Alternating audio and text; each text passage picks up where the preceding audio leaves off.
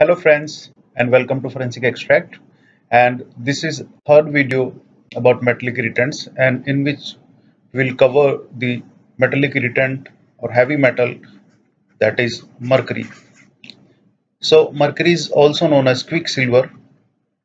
It is also known as quicksilver, and one famous example of mercury poisoning is the Minamata disaster.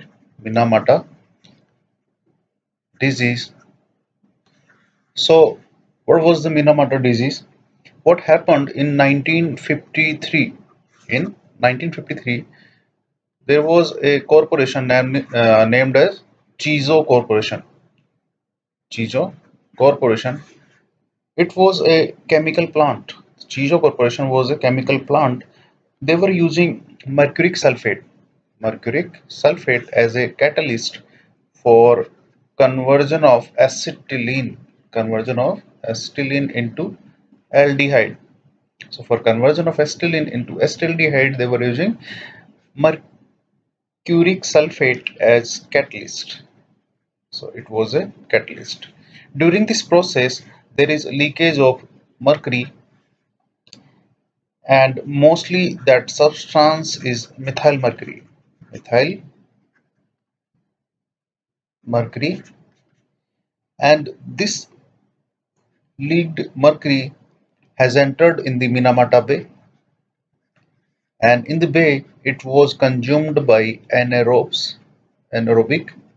bacteria, and then finally these anaerobic bacteria are consumed by the planktons, and planktons are consumed by fish, and fish is consumed by human being. So this is the process of final toxicity or the poisoning in human being. So the main compound of the mercury or main toxic salt of the mercury was methyl mercury, that was the cause for the Minamata disease. So this is a famous example. So what happened in Minamata?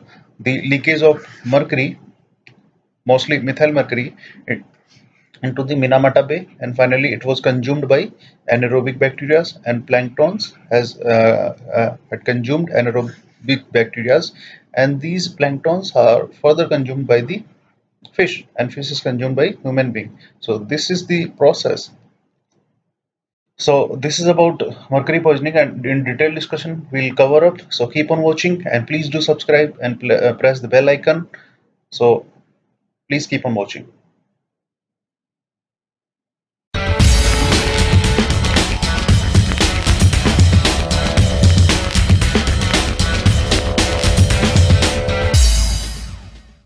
So mercury poisoning.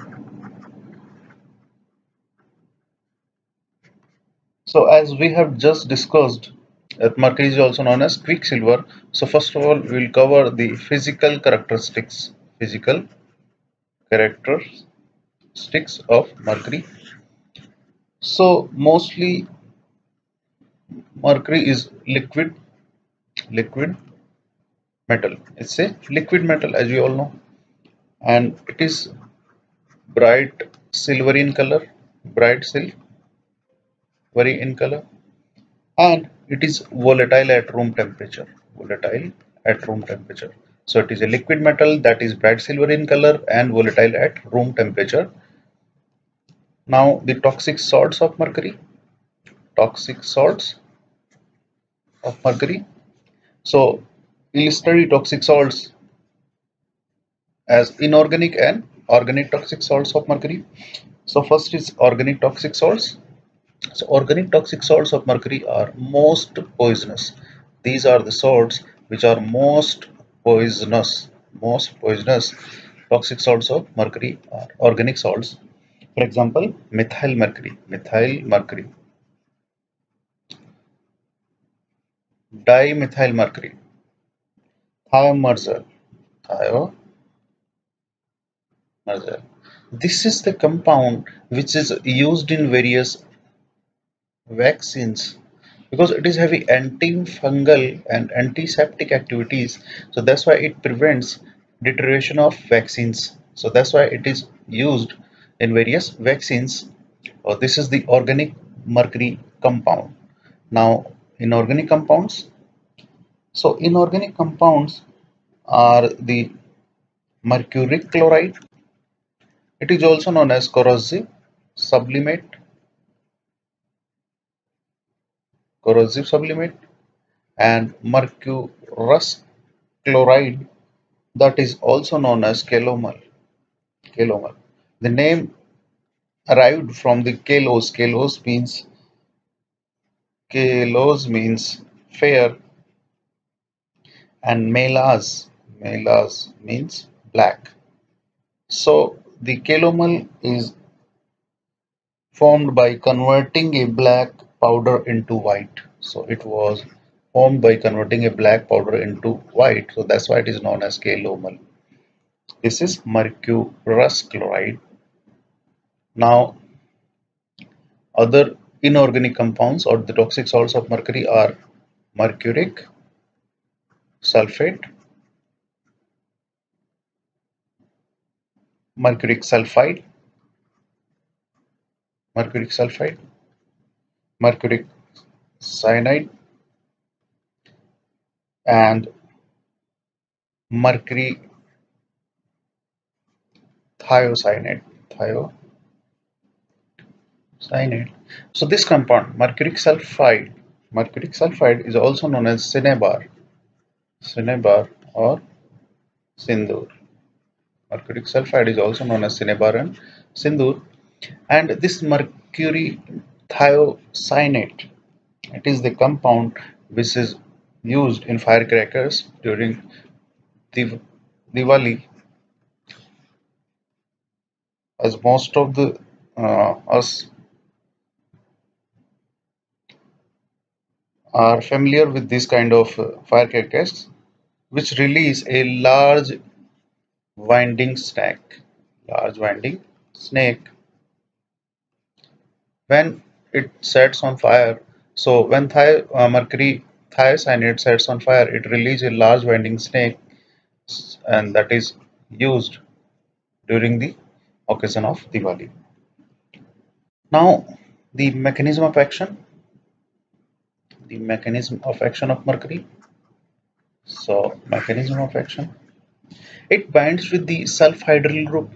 It binds with the phosphoryl group. It binds with the carboryl group,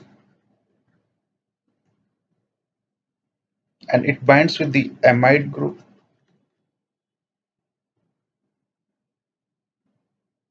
So it binds with the sulfhydryl group, it binds with the phosphoryl group, it binds with the carboxy group, it binds with the amide group. So it binds with all these groups and it inhibits the enzyme activities in various biological process. Now this is the first mechanism, and the second mechanism is the mercury, the metallic mercury or the other compound of mercury are having direct toxicity. They are directly toxic to various visceral organs, like the mercury compounds are responsible for proximal convoluted tubular necrosis. So PCT necrosis is caused by mercury compounds. So direct toxicity or the binding with these kind of groups. This is the mechanism of action. Now the toxicity. Toxicity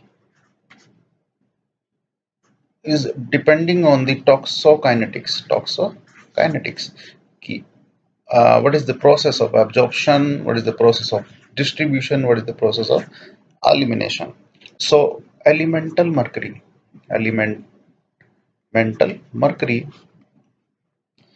is not absorbed from GIT. If someone ingests elemental mercury, then it will not absorb from gastrointestinal tract, but it is absorbed through inhalational route.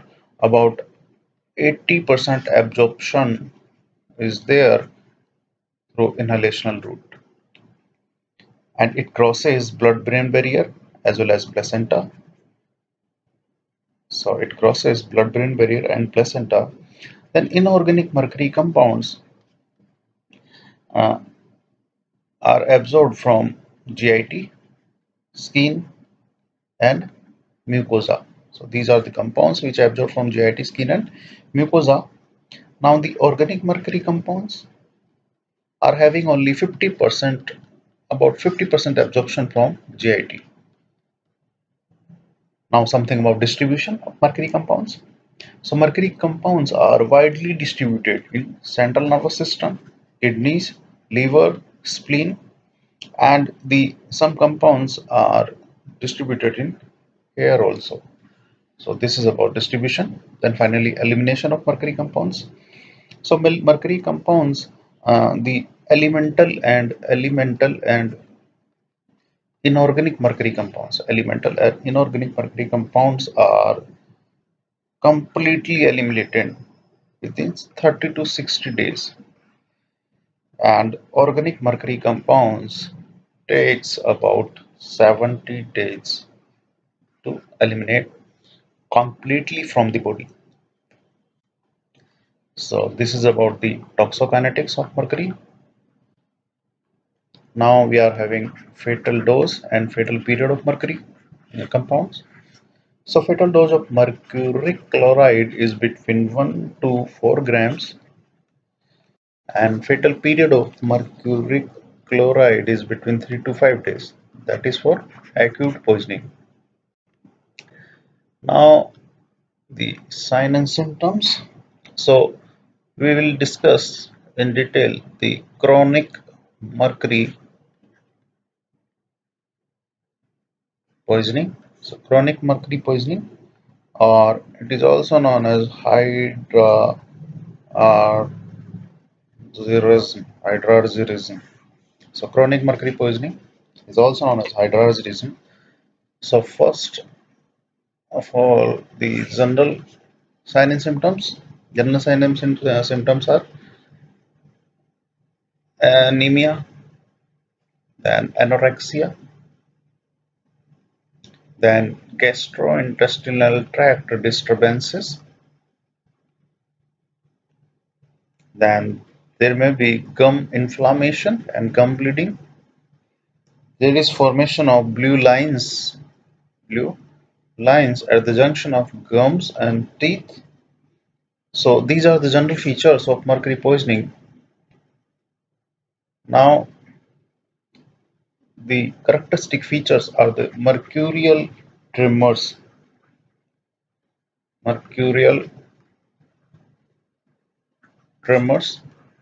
So classically these tremors are also known as Danbury tremors.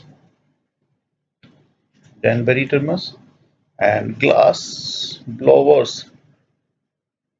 shake, glass blower shake, or haters shake. So initially these are of mild intensity. There may be both intentional as well as static tremors, but later on there is intense shaking, so that there is problem in performing routine activities, and this condition of intense tremors interfering with routine activities is known as concussion mercurialis. So this is known as concussion mercurialis. This is the intense tremor phase. Now these tremors are related to alcohol, that these are mostly seen in alcoholics. A person is alcoholic, then alcohol predisposes a person for these kind of tremors. Now these tremors are common in heat industries. The person who are working in heat industries uh, during 19th century, because in heat industries there was a use of mercury nitrate. Heat industry, there was use of mercury nitrate, and that mercury nitrate was used for conversion or the removal of fur from pelts. So it was the compound which are used for removing of fur from pets, the mercury nitrate in hate industries. So the famous beaver stowpipe cap, beaver stowpipe cap used by Abraham Lincoln. This is the beaver stowpipe cap. It was also made by these haters. So beaver stowpipe pipe cap is the example of these kind of hats. So Danbury in USA was known as the hat making capital of world. Hat making capital of world during 19th century. 19th century. So the Danbury was the capital of world, hat making capital of world during 19th century. And so the workers in those industries were suffering from intense tremors due to chronic mercury poisoning. Now, the other features consist of mercurial iridism. Mercurial iridism. So, mercurial iridism is consists of neuropsychiatric manifestations and gingivo stomatitis plus tremors. Now, in neuropsychiatric manifestations, there may be manic depressive psychosis, or a person may be having delusions or hallucinations. So, a person may be having manic depressive psychosis, delusions, and hallucinations in mercurial iridism. There is gingival and tremors are seen in case of mercurial iridism. Now, we are having mercurial lentis. Mercuria lentis. So, mercurial lentis is it is the eye changes due to deposition of mercury through cornea on the anterior lens capsule. So what happens that mercury particles deposits in the anterior lens capsule through cornea. So there is matte brown reflex during slit lamp ophthalmological examination. There is matte brown reflex due to deposition of mercury compounds or anterior lens capsule.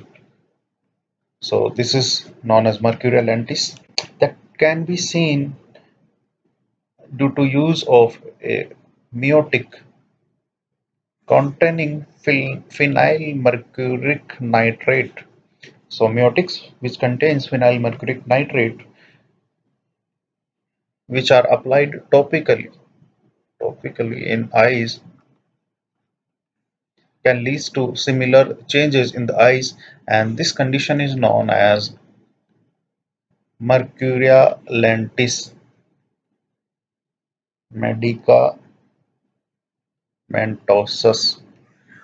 So because it is due to use of a medicine which contains phenyl mercuric nitrate, so that's what is known as mercuria lentis medicamentosus. Now the pink disease, pink disease or the acrodynia or fierce disease, fierce disease or calomal disease, calomal disease. So these are the names of pink disease. So what is pink disease? Mostly it is seen in children's. Mostly it is seen in children, and there is painful. There is painful paresthetic feeling of skin over hands and feet. So there is painful swelling and peeling of skin over both the bilateral hands and feet. The underlying mechanism is due to catecholamine excess of catecholamine, because mercury inhibits the degradation of catecholamine. So that's why the catecholamine concentration increased, and it is responsible for all these signs and symptoms of acrodynia. So the pink disease is due to use of calomel in teething powder. Teething powder is analgesic, so that is used for relieving pain in children, and it's having calomel, mercurous chloride.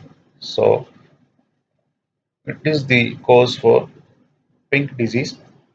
Now sometimes there may be a syndrome that is known as Hunter-Russell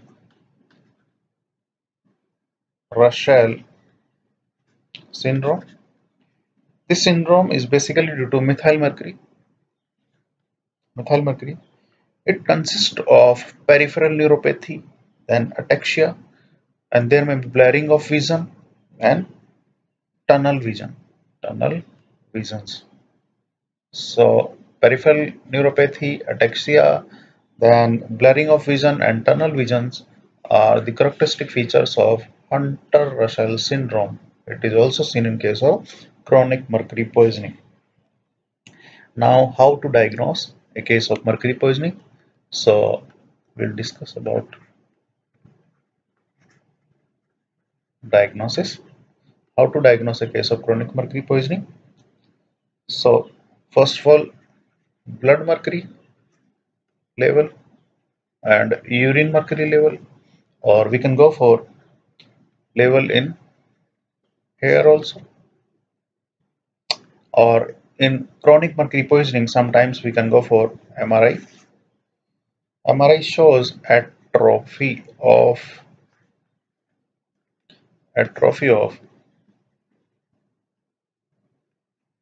cerebellar hemisphere hemispheres and calcarine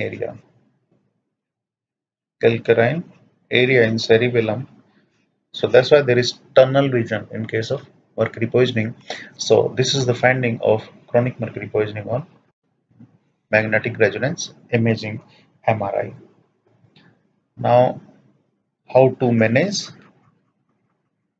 management of mercury poisoning?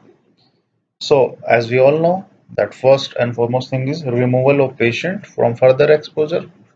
Removal of patient from further exposure to prevent further exposure.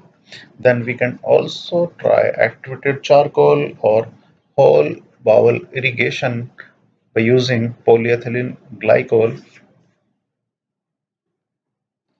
or we will go for chelating agents also. So chelating agents of choice are the British anti-levisite and DMSA. British anti-levisite and DMSA are the chelating agent of choice. Sometimes we can go for D-penicillamine also. D-penicillamine also. So this is something about the management of mercury poisoning. Now the postmortem findings, PM findings. So lip, mouth, tongue, and esophageal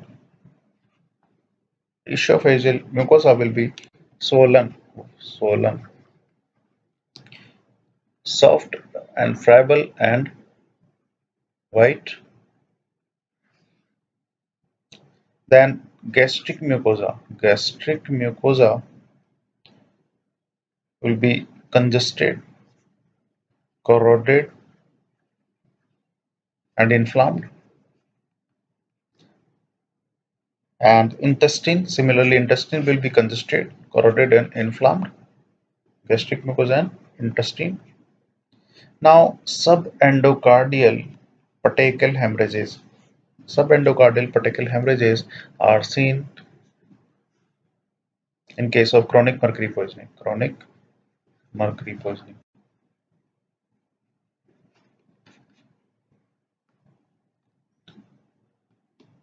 Now, all visceral organs, whether it's liver, spleen, kidney, are markedly congested.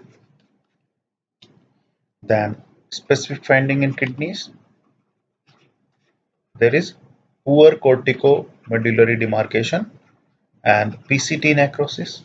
PCT necrosis is a histopathological finding, and there may be findings of nephritis. Then fatty changes may be seen in liver. Fatty changes will be present in liver. So these are the postmortem findings of chronic mercury poisoning. Now, the medical legal importance of mercury poisoning. So medical legal importance. So as we all know that mercury chloride, corrosive sublimate, is used for criminal abortion. So it is an agent which is used for criminal abortion. So we have to detect or find out the substance during postmortem of a female if we are having suspicion of criminal abortion. Then in dentistry, various mercury compounds are used for making dental amalgam. Dental amalgams are made by using various mercury compounds. Then the mercury compounds are favorite of quacks because they relieve pain very fast. So that's why it is these are the compounds of choice because they are frequently prescribed by quacks. Then sometimes the poisoning can be accidental poisoning due to accidental breaking of thermometer in the mouth. So thermometer, and due to ingestion of disc batteries, disc battery ingestion. So these are the circumstances of accidental poisoning. So this is all about mercury poisoning, in which we have discussed about Minamata disaster, then physical characteristics, and something about the toxicokinetics mechanism, toxic salts of mercury, and the sign and symptoms of chronic mercury poisoning, hydrargyrism. That is, this is very important for a long question as well as short note in exam and for various MCQs. So this is all about mercury poisoning, and please do subscribe and please press the bell icon. So thank you guys and keep on watching.